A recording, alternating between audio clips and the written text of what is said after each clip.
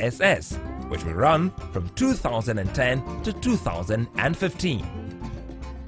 At present, under the watchful eye of the department, positive change is already gaining ground in the area of sewage management in the state. Under the new plan, before sewage is lifted from various septic tanks, a specified quantity of enzyme supplied by the sewage department is mixed with water, which will be poured into the septic tank a few minutes before it is drawn out.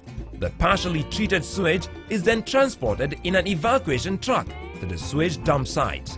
The enforcement and inspection unit of the sewage department ensures that proper processes are followed and septage is drawn out of the septic tank only after the enzyme has been applied.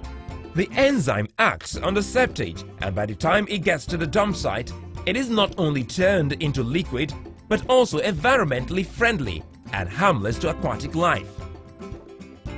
In most developed countries, wastewater is transported from buildings in a network of underground pipes called sewers and taken to a sewage treatment plant. This system of sewers is known as a central sewage system. In Lagos State, less than 1% of Lagosians use the central sewage system, and they all reside in organized estates. Ikponri Estate on the Lagos mainland is one of such residential estates. The central sewage system here, like those in the other organized estates, had become moribund before the inception of this administration. This system, which was built to serve the Ikponri residential estate, is based roughly on the same blueprint as can be found in the other low-cost housing estates built during the Jakonde regime. These estates were originally built to function without septic tanks. Sewage was taken out of the buildings through a network of pipes called a sewer network. Since the inception of this administration, studies have shown that there is need for an integrated approach to septage evacuated from septic tanks, as well as sewage from the estates. Consequently, the Lagos State government embarked on rehabilitation and modification of all state-owned wastewater treatment plants to receive and treat septic tank liquor. Thus, upon completion, each of the central sewage systems in these estates will have the capability to treat septage transported by the evacuation trucks from adjoining areas and sewage from the sewer network in the estates before they are taken to the aeration tank, where biological treatment takes place. After aeration, wastewater goes through a clarification process to separate solid particles from the liquid. However, instead of sending all sewage into the discharge out point, some of it can be sent to the process tank, from where it is passed into drying beds. When this has been done, tests are carried out. These are wastewater quality indicators, which are done to determine whether or not a specific wastewater will have an adverse effect upon water quality, including all aquatic life therein. Not too long ago, septic from all septic tanks was usually taken in small amounts to the laboratory at the Alausa treatment plant for testing. However, with the recent purchase of a mobile laboratory, it has become possible to test sewage on the spot without taking it to Alausa. The treated effluent is passed into the digester, where the wastewater is solidified into what is known as sludge. Sludge can be used as manure for agricultural processes. Also, plans are on for energy generation from the sludge by the research unit of the sewage department, while the liquid is used for horticulture and greening.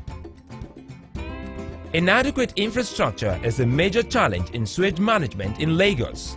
Investing in infrastructural development in the sector will be of immense benefit to Lagosians. Corporate organizations are also expected to contribute by having their own packaged wastewater treatment plants, which are to be certified by the sewage department every year. While some have complied, there are still others referred to as corporate violators who have not. It is obvious then that although sewage is now partially treated before being disposed of and sewage control standards have been raised across the state, there is still much to be done to achieve proper sewage management. The demand for sewage treatment plants still far outweighs the supply. Indeed, the feat is not an easy one and the acquisition of funds remains a hurdle. In developed countries today, sewage control is seldom the sole responsibility of the government. Many metropolitan cities around the world adopt some form of privatization.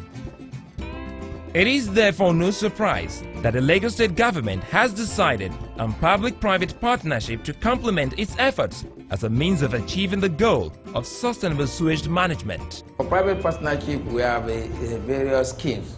We have the franchising, we have the concessioning, wherein they can come in and of course take some of the grid and put it into use through their own investment and of course get a concession for it. Sewatec Nigeria Limited is one of such concessionaires. Actually, we did several projects here in Lagos and in Port Harcourt and other places of Nigeria, and I'm glad to say that we did very well. And that's what we deal with.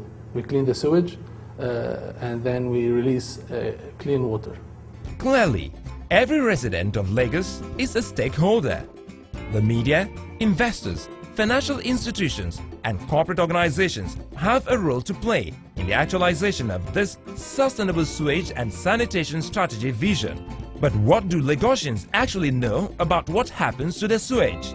The thing with sewage, as in sewage, is an aspect of the waste that we normally generate from the house. I know we have the solid and we have the liquid, and the one that passes through any conveying medium, either the pipe or through the septic tank. All those ones are called sewage. Well, I think with the advent of the new government, Lagos State government, I think quite a lot has been going on, but I've not particularly paid particular attention to certain areas where you have industrial sewage depots, you know.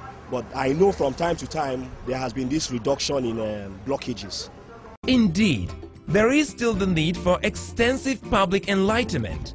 It is therefore fitting that the first step in the sustainable sewage and sanitation strategy is public enlightenment.